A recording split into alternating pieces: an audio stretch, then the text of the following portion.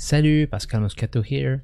Today we just have a quick look at the basics of custom properties so that you get the overview of how to create them and what they do. So let's jump into it. To start, I'm gonna be adding an object to my scene to put all of the custom property inside of it. I'll be dropping a null, and then I'm going to go into Properties tab, Editor, and Custom Properties tab right here in the Property Editor. On the left, I've got all the properties that I can add to my object, and on the right, I have all the properties that my object contain. Right now, there is none. So I'll start by adding a bool to my object by clicking on bool and on the two arrows right here. As you can see, now I have a new custom property and that I can rename from here, or I can rename it from this place too. Checkbox. As you can see, it's renamed on both places. And just for the sake of it, I'll be adding all of the properties. Integer, there's a minimum value and a maximum value.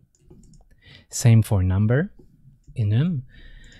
In this box right here, you can put the list you want, male, female, none. And from this, you'll see the drop list appear right here.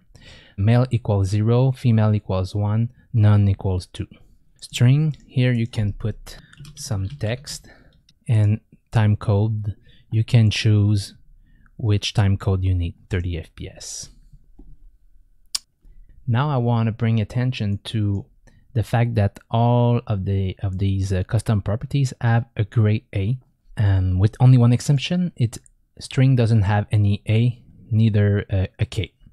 This value is not keyable. There is no way you can change text with animation, but you can change it with the Python scripting.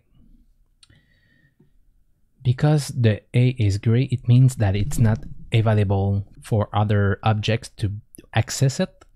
We want to turn that on, and this is only if you want other object to access it, which we will see in another video. But it's also the case if you want to animate the object, animate the custom property, because if, for example, it's gray and you put a key, it's gonna activate automatically. But be aware that when you remove this, it removes all animation and constraint on this property, which I've seen a lot of people removing this without knowing that it's gonna break everything that is attached to it. Let's open FCurve editor. If you don't see your custom properties right here, click on base animation, and here they are. So if I click on checkbox, it's difficult to see. Let me zoom in a little bit. It's going to change from 0 to 1. With the colors, you can click on the little black box to see the color window. You also have color in alpha. You can do the same thing. Action is interesting because it's a button. So when you click, it goes to 1. When you release, it goes back to 0. I use that to trigger script, for example.